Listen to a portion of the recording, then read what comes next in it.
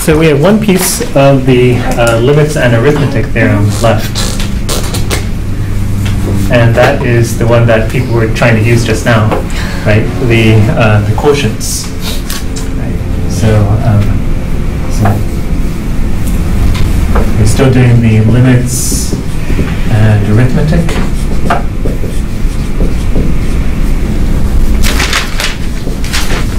Theorem, right? And as long as we, so we need, I should say this, it suffices to prove this is the last part, right? So the last part is, of course, that that if the limit, that if s of n goes to s and t sub n goes to t and t is not equal to 0, then s of n over t sub n goes to s over t, right? So that's what we want to show, and it will suffice to prove that what's called lemma 9.5 in your text, that if the limit of s of n is s as n goes to infinity, and s is non-zero, and s of n is not 0 for all n, then the limit of 1 over s of n as n goes to infinity is 1 over s.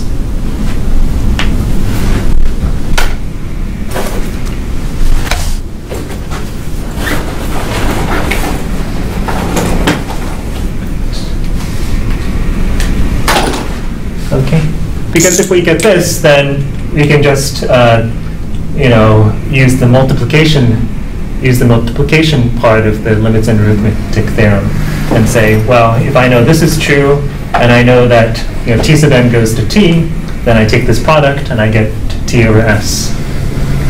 Okay, so as long as I don't have to prove this full-blown statement, I just have to prove this lemma, and that will be enough. Okay, everybody all right with that? Yeah, Marco. Why doesn't the top one have the boundedness? The tn cannot be 0 for all n. Yeah. Okay. Great. Yeah, I was thinking to say something about that.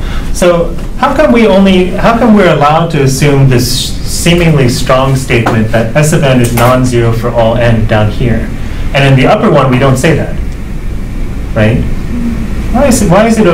Why does it not matter that we assume that s of n is non-zero for all n? Well, the limit of the s of n is s, and s is non-zero. Okay.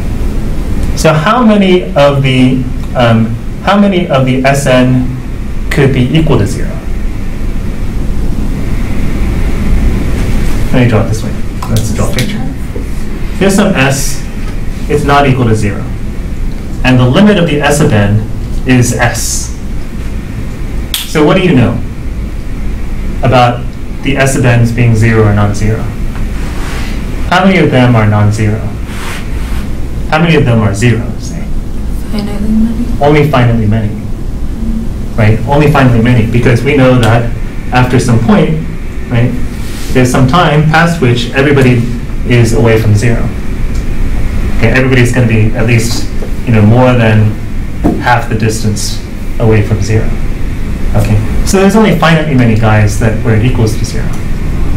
Okay, there's finitely many guys. So yeah, there may be finitely many guys here that equal to 0, but they don't. It doesn't matter when you're talking about the limit, because when you're talking about the limit, you're talking about what happens at infinity, right? You don't care about these finitely guys here.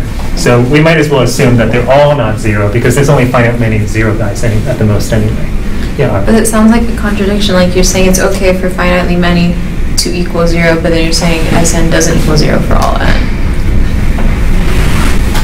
You can like n past which all of the 0 is. That's right. We basically just ignore. So in the actual one, these guys converge to something non-zero. Okay. Ignore the, just make your first time past the time when anybody is equal to 0, right? You've got this, so you say, okay, I've got this second set of sequences, Sn prime and Tn prime. Okay. I'm going to be, and these are going to be the guys who are truncated, right? We throw away the first, billion terms, and we throw away all the guys where this equals 0. Okay. And then we can say, oh look, by this theorem here, the limit of this is going to be S over t, right? But the limit of this is the same thing as the limit of this, because they just disagreed in the first finitely many terms. Okay, so we don't have to worry about So it. in the lemma, would you just say then, like, for all n past n or something? Yeah, but we don't, like I said, we don't need to, right? So, we can assume that none of them is 0. Okay. Right? The point is that it's true that some of these guys might be 0, but they occur only in the finite time, right? And when you're talking about a limit, you don't care what happens in finite time. Okay. Okay. So let's prove this. Okay. So. Okay, so we want to show that the limit of this thing is this. Okay, so as usual, we're going to do some scratch work. We say, okay, what's the epsilon condition? The epsilon condition is that 1 over Sn minus 1 over S. We're going to want that thing to be smaller than epsilon, right? We want to make this thing smaller than epsilon, right? And we have, right,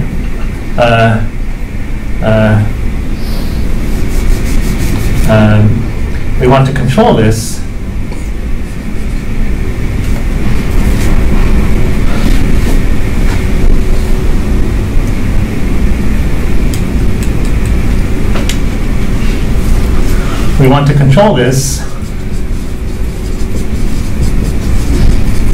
with this thing, S of n minus S.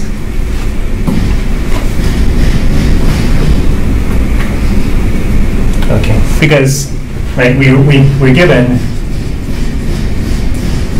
that Sn goes to S. Right.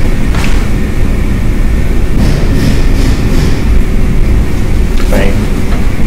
That's what we're trying to show, right? If the Sn go to S, then 1 over Sn goes to 1 over S, right? So let's try and work this thing into the epsilon expression. Okay, so you say, okay, well, it's sort of clear, it's there from the beginning, right? 1 over Sn minus 1 over S is the same thing as S minus Sn over Sn times S.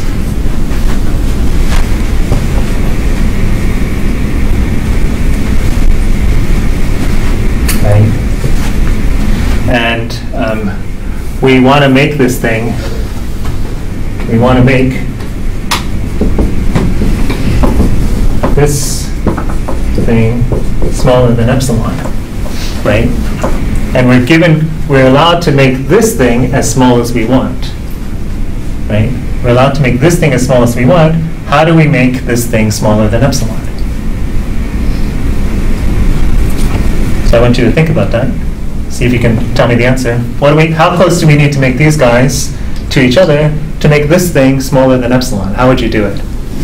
Okay. Take 1 minute and see if you can. Take 1 minute and think about it. You don't have to do it, but I want you to think. Okay, let me give the actual proof. Okay. So.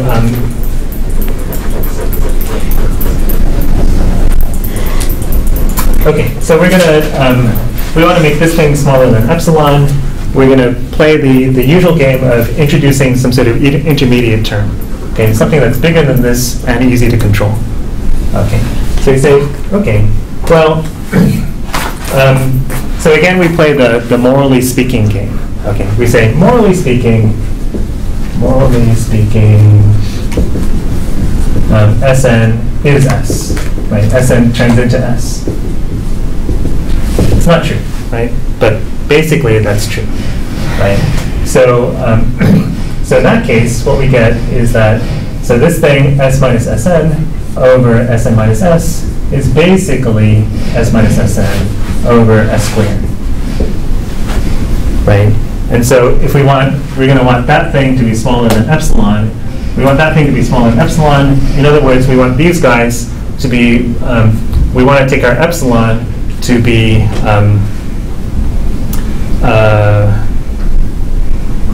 we want these guys to be within epsilon. We want, what's good?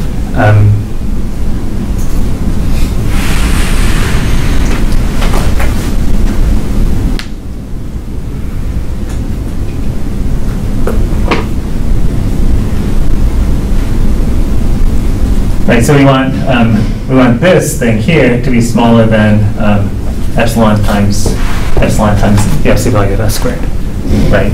So as long as we can do that, then we'll be okay. Okay, so that's the idea. But of course, you know, this isn't actually equal to, this actually isn't equal to S, and so we play the usual game. We say, okay, well, Sn is actually not S, but we'll make it close enough. But close enough. Okay, you say, okay, well, look,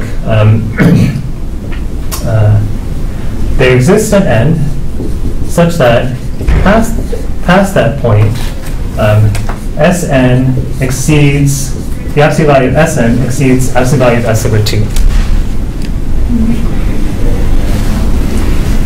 Right? In other words, 1 over Sn is smaller than 2 over the absolute value of S.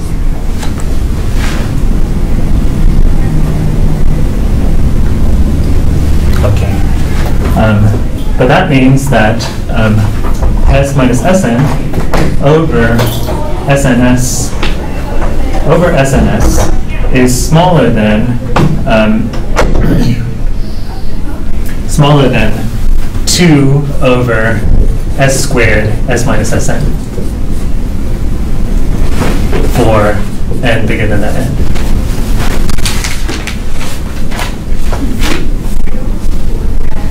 Right?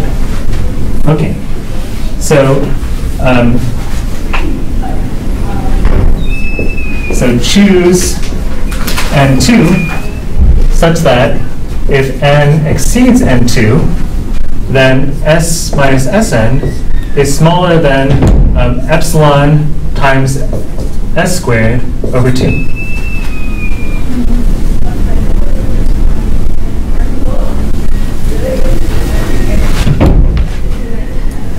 Right? So let me call this guy n1 here. Then let n be the max of n1 and n2.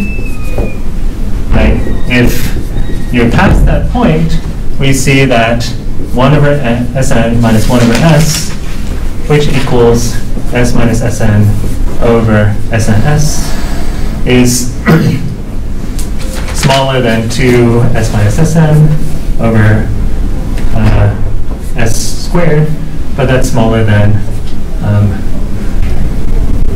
epsilon,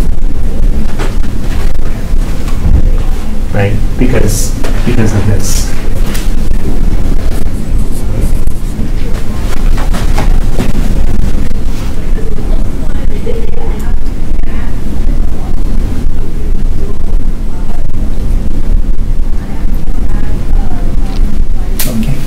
Okay, sorry to run you over time again.